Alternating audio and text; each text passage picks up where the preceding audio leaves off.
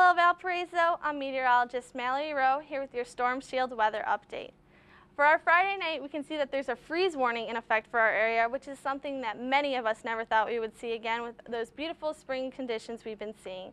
But on Sunday, we can all rejoice with beautiful sunny skies and warm temperatures for our Easter Sunday. And as we start our work week, we're going to have a little bit of a cool start, but more on that in a minute. Looking at the forecast model, we can see there's an area of high pressure sitting over Michigan, and as we move throughout our weekend, we can see it's going to move down right over our area, which is what's going to bring us those beautiful skies we're going to see and warm temperatures. As we move more throughout our weekend, it's going to sit right there, continuing the trend for the weekend. Looking at the RPM forecast model, Friday afternoon will be at 57 degrees, and as we move throughout the night and into early Saturday morning, we're going to cool down quite a bit out there, which is what's going to bring us that chance of frost. And at Saturday at 6 a.m., we'll be around 35 degrees.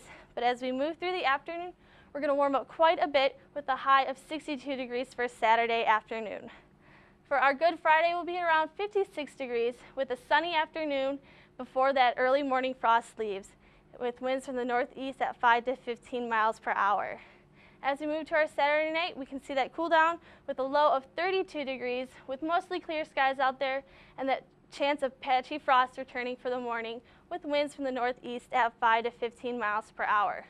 For our Saturday, we'll be around 65 degrees with that patchy frost still in the morning and sunny skies with winds from the south at 5 miles per hour.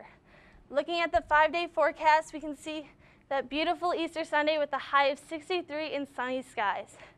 But for our Monday, we can see we're going to drop down to 52 degrees, and Tuesday we're going to be at 46 degrees for our high, and Wednesday is going to steady a little bit with 48 degrees as our high.